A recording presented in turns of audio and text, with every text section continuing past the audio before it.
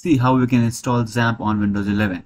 Type download XAMPP for Windows 11, search, and click on this first result from apachefriends.org.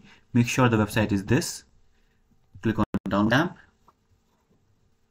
and here you will see these options. Now you can choose which PHP version to install XAMPP for, PHP 8.2, 8.1 or 8.0. Now we will install the latest 8.2. Click on download 64-bit, and now you will see this option. Your download will start automatically. If it does not, click here. The download should start automatically, but for some reason it has not started yet.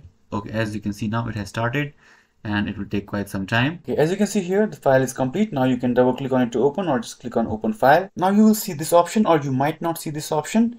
As you can see here, it says it is showing that antivirus is running. In some cases this might slow down the interface or interfere with the installation. No need to worry about this. Just click on yes. Click on yes again. Click on next. Leave these all selected. No need to change any of these.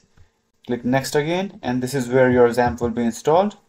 Click next. I had already installed XAMPP, and it is saying that the folder is not empty, and it is asking me to choose a different folder. If you don't have this folder called XAMPP without files in it, this next will work.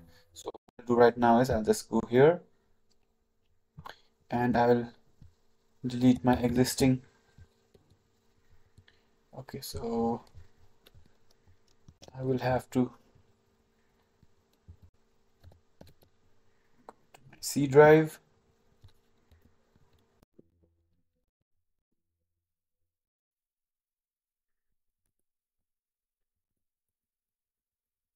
And I will just delete the whole folder. I already had installed, and these files were remaining from the previous uninstall. So now you can click on next and click next again, and now you can see XAMPP is installing. As you can see, the download and install is complete now, and this is checked here. No need to do anything with this. Just click on finish, and XAMPP control panel will open. So we have all these modules here, these 5 modules. Now most of the time you will only need to use Apache and MySQL. Let's see if this works or not. Start this, and it is now running. We can also start MySQL and see if it's working or not. And as you can see, both of these are working. Let's go to our browser and type localhost and see if it works or not. As you can see, XAMPP is now working. Let's check if phpMyAdmin works or not. And as you can see, phpMyAdmin is also working. If you have any questions, let me know in the comments below.